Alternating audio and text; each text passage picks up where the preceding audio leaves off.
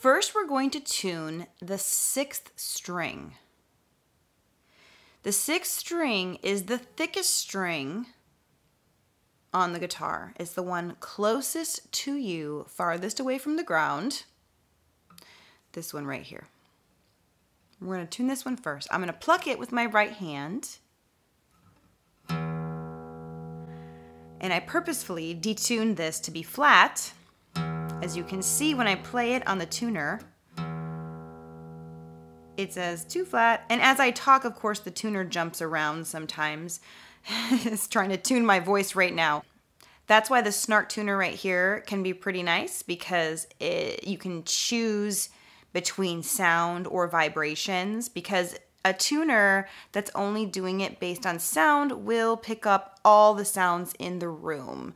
So if you have other sounds going on, even just like me talking, it's telling you the tune of my voice. So anyway, so this E, I let it ring. Too flat, tune up. So that means you tighten the string. The string gets higher sounding as you tune it. So if I'm tuning it the right way, I'll pluck it. You kind of hear it raise. Then I pluck it again. A little too flat still. Now I made it too sharp.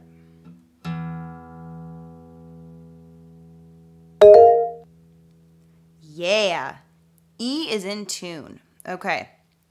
Then we go to the next string, the 5th string, which is the A string. So with the strings, knowing the note names of the actual strings comes in handy when tuning for sure.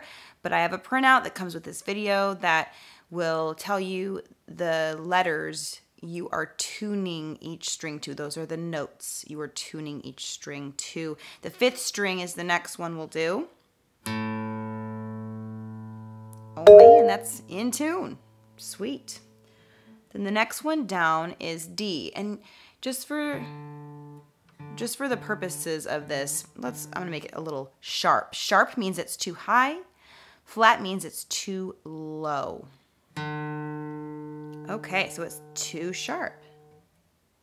Of course, I tuned it to,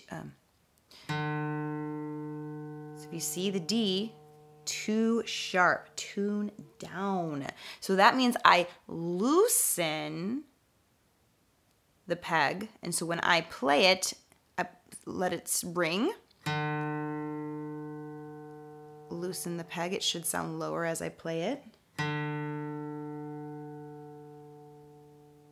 And keep playing it as you move it, very slightly.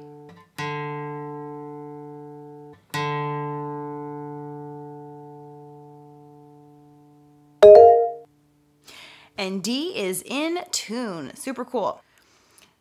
So we're gonna start with the 6th string right here. But the way you know what tuning peg to tune each string is you take the string. We're going to start with this one right here. You go, oh, the easy way to do it is goes, okay, what one does this connect to? If you don't know, just what one does it connect to? Okay, this string is connected to this tuning peg, so I need to be turning this one, and so on. So make sure that you're turning the correct peg for the string that you are tuning. Otherwise, you won't see a change on your tuner. You might tighten or loosen your string too much. And tightening it too much is dangerous because then it could snap. So just kind of pay attention to that. And when you do tune, turn it a very little bit at a time. Pluck the string, let it ring, turn it a little bit, pluck the string again and see, is it in tune again? Okay, no, it's still too sharp, which is too high, or still too flat, which is too low. I need to either tighten or loosen it. So if this string sounds too high, that means you need to loosen it and make it sound a little lower. If it's too low sounding, that means you need to tighten the string and move it higher. The way to figure out which way to turn your tuning peg is you can just experiment, like with your top string right here. Oh, that way makes it higher. That way makes it lower, and so on. And then the other side will do it the opposite way. So that's an easy way to know, okay, wait, that way makes it higher, this way makes it lower. So then when you go to tune it, you know which way you're turning it, or you just pluck it as you go and go, okay, I need to make it lower. I'm gonna turn it a little bit lower. So loosening it or tightening it if you don't know which way is looser or which way is tighter. All right, the next one we're gonna do is the third string. So if you look, third string now since I have 3 tuning pegs on one side and 3 on the other side, I am noticing now that my third string is now connected to these other tuning pegs.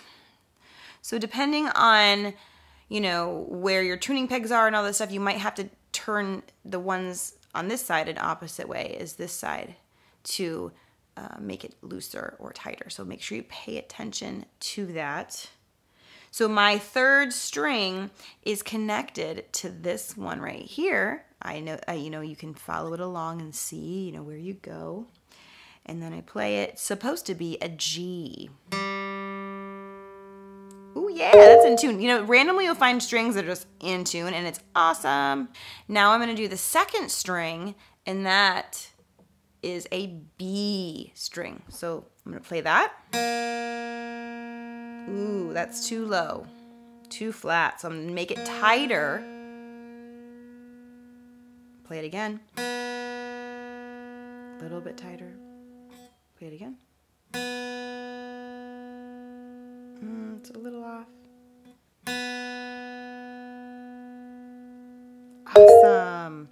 Especially as you get closer and closer to the correct note, you're gonna wanna move the peg just slightly as you go. You don't want to move it too much because you're just going to be moving it a lot back and forth and not really finding it. You want to move it just slightly, especially if you're just a little bit off. If you're a lot off, you're going to, you know, of course, move it more. So the last string, the bottom string, is also an E. So this sixth string and the first string are both E. This E, though, is higher sounding than this E. So we're going to tune the first string, which is E. Oh yeah, in tune. But let me detune it. Let me make it higher just for fun. Play it again. Too high.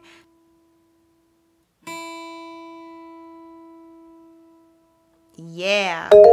All right, so all 6 strings should be in tune. And so you can check them again, make sure you're right, or just start playing. And you can always pick a chord and go, hey, does that sound good? Ooh, I always use the E chord. We'll go over that one, but ooh, that sounds wonderful. That sounds like it's in tune to me.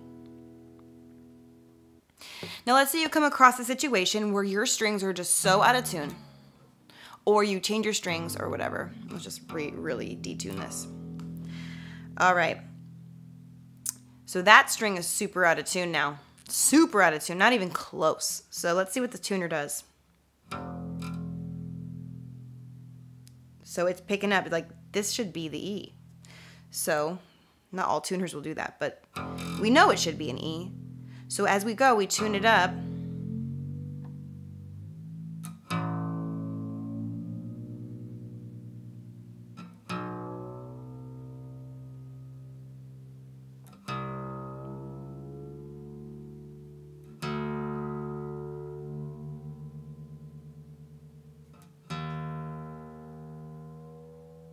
And if you notice, I'm moving it a lot more right now than I would if I was closer to the note.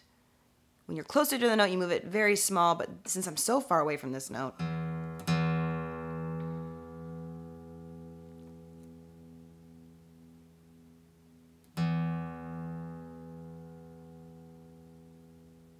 ooh yeah. All right, so that's what you'd kind of do if your strings were really out of tune. Different tuners will tune different ways. Some tuners won't tell you the note, or if this E was super out of tune, for example, some tuners may say, oh, you know, this is super low. Like, this is a D right now, and they're trying to tune you to a D, and if it tries to tune you to a D, and you know, based on the printout I have here and what you've learned from this actually should be an E, well, D is lower than E, because if we're building A, B, C, D, E, and it's a like A is lower, then B, then C, then D, then E, then F, then G, and then all around again, G could be lower than A, and so on. This is actually kind of a little bit complicated, I know, but let's say you're tuning the E string and it says D. Well, we know if it's sounding too low and it's a D, well, we need to tune up until the tuner says E and then tune to the E. Some tuners will tell you the note that's actually coming out instead of the note that you should be tuning to. So, like, for example, this snark right here. Okay, so if you look at my snark tuner, if I'm super out of tune with my snark, it's telling me that's a C. Well, C is before E, which means it's lower than E, as if like the letters were a ladder, right? C is before E, so that means we need to tune it up. C is lower than E. So we need to, on the snark, you see the C. Okay, I need to tune it up until it says E and then tune to the E. Does that make sense? Here, let's tune it up. See, now it says C sharp, D. Okay, we're getting closer to E. We're getting closer to E, D sharp. Now, we got to tune to the E. And now it's, oh, nope, went a little out of tune there. There we go, now it's in tune. So make sure you're tuning to the right letter. Something tricky too is, let's say the A string is super out of tune.